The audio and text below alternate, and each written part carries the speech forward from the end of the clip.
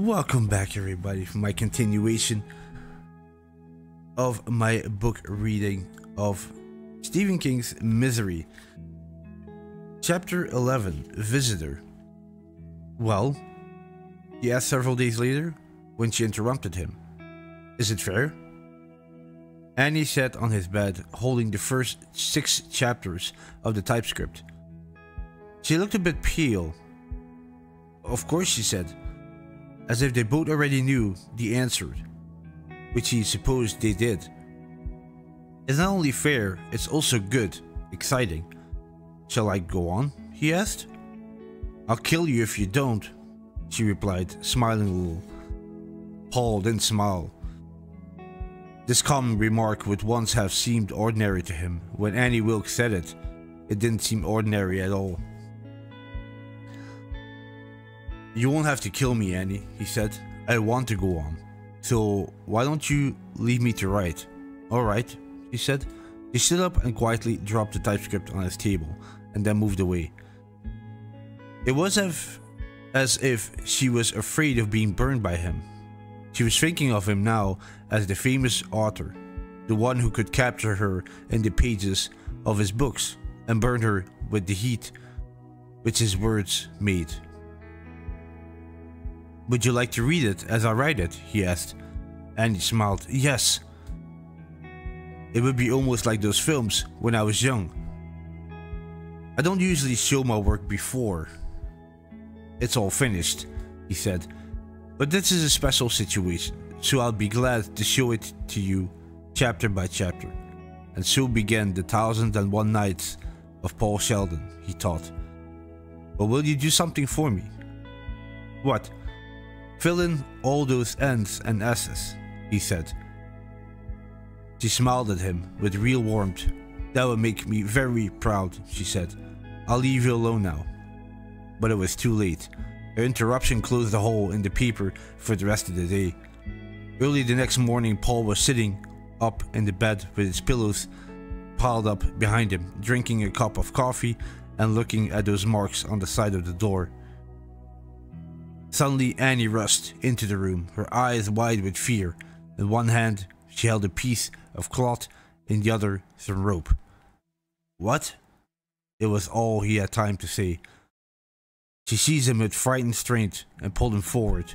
Pain, the worst for days, ran through his legs and he screamed.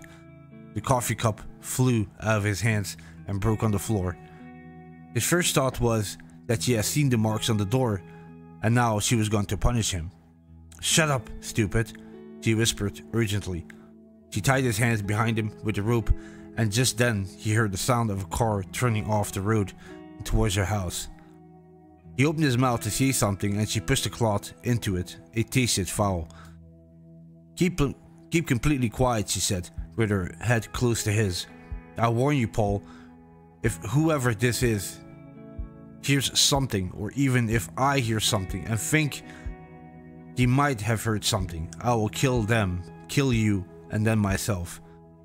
She ran out of the room and Paul heard her putting on her coat and boots. Through the window he saw an old Chevrolet stop. An elderly man get out. Paul guessed that he was here on town business, because he could think of no other reason for anyone to come. The man looked like a local official too. Paul had often imagined someone coming to the house. In his mind, there were several versions of what happened. But one thing was the same in every version. The visit shortened Paul's life. Annie hurried out of the house to meet the man. Why not invite him inside, Annie? Thought Paul, trying not to choke on the cloth. Why don't you show him what you keep inside the house? The man pulled a piece of paper out of his pocket and gave it to Annie. He seemed to be apologizing. She looked quietly at the paper and began to speak. Paul couldn't hear what she was saying, but he could see the clouds of mist which formed in the cold air in front of her mouth. She was talking fast and waving her finger in the man's face. She led the man a little way from his car so that Paul could no longer see them, only their shadows. He realized that she had done it on purpose. If he couldn't see the man, then the man couldn't see him. The shadow stayed there for 5 minutes. Once Paul heard Annie's voice, she was shouting angrily, although he couldn't hear the actual words. There were 5 long minutes for Paul. The clot in his mouth was making him feel sick. Then the man was walking back to his car with Annie behind him. She was still talking.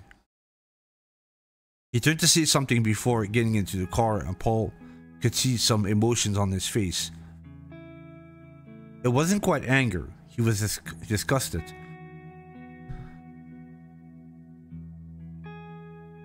It was obvious that he thought she was crazy. The whole town probably regarded her as crazy, and he didn't like having the job of visiting her. But you don't know the extent of her madness, don't you? Thought Paul. If you did, you wouldn't turn your back on her.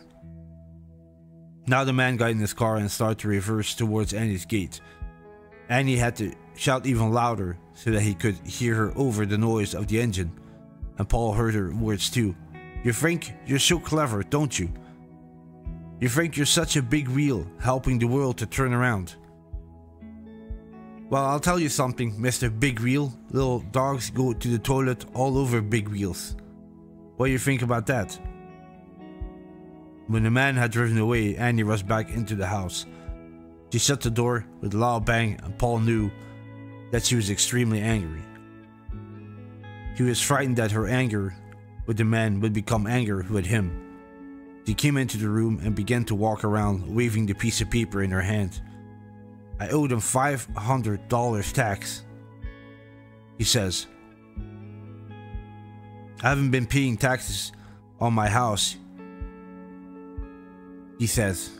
Dirty tax, dirty lawyers, I hate lawyers. Paul choked and tried to speak through the cloth, but she didn't seem to notice. She was in a world of her own. $506, she shouted. And they sent someone out here to visit. Well, they know I don't want anyone here. I told them. Now he says they'll take my house away from me if I don't pay soon. She absent-mindedly pulled the piece of cloth from his mouth, and Paul swallowed a great mouthful of air in relief. Try not to be sick. My hands, he gasps. What? Oh yes, sometimes you're such a baby. She pulled him forward again, which hurt again, and untied his hands. I pay my taxes, she protested. You've been keeping me so busy. You forget, didn't you, Annie? You tried to make everything seem normal, but you forgot. This is the first time you've forgotten anything this big, isn't it? In fact, Annie, you're getting worse, aren't you? You're starting to get a little worse every day. Your blank periods are getting longer and happening more often. Mad people can usually manage their lives, and sometimes, as I think you know, they get away with some very nasty actions.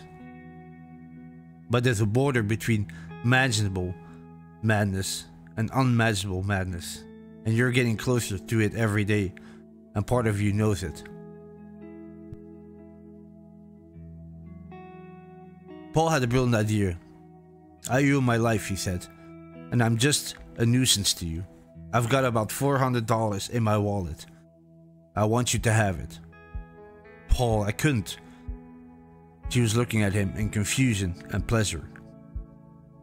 Paul smiled and tried to look as sincere as possible. It's yours, he said. You saved 2 lives, you know, misery as well as mine. And you showed me that I was going wrong, writing other kinds of books. $400 is nothing for all that. If you don't take the money, you'll make me feel bad. Well, if you say so, alright, she said, with a shy smile. They all hate me, you know. They're all against me, Paul. So you must pay their dirty taxes today, Paul said. That'll show them. I bet there are other people in the town. The Roydmans, for example, who haven't paid their taxes for years. They're just trying to make you go, Annie. Yes, I'll pay their stupid taxes, she said. That'll teach them a lesson. I'll stay here and spit in their eyes. She went and fetched his wallet.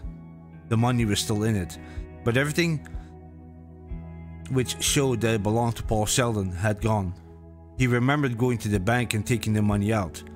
The man who had done that had felt good. He had just finished fast cars and was feeling younger than his age. His legs were not useless sticks. He gave Annie the money. She bent over and kissed him on the lips. He smelled the foul smell which came from the rotten places inside her. I love you, she said. Would you put me in the wheelchair? He said. I want to ride. Of course, my dear, she replied. Then she left to go to town. While she was out, Paul unlocked the door. He now had 4 hairpins under the mattress next to the tablets, and tried to clean the marks on the door frame. 3 weeks passed. Although there were times when he felt close to tears, Paul was on the whole curiously happy. He was enjoying writing the book. Usually the most he could write was 2 or 3 pages a day, but he was sometimes writing 12 pages of Misery's Return in a day. He was living such a regular and healthy life. Annie was cooking him 3 meals a day. He wasn't drinking any alcohol or smoking cigarettes. He suffered from none, as his usual headaches. He woke up in the morning, ate breakfast, worked, had lunch, slept for a while, worked again, ate again, and then slept like a baby a long night long. There was nothing else for him to do, nothing to interrupt the routine. Ideas for the book were flooding into his mind. Can you? Yes, I can. Then the rain came and everything changed. And that's the end of chapter 11, The Visitor. Hope you guys enjoyed it. Thank you very much for listening, and I'll catch you in the next one. Take care. Bye bye.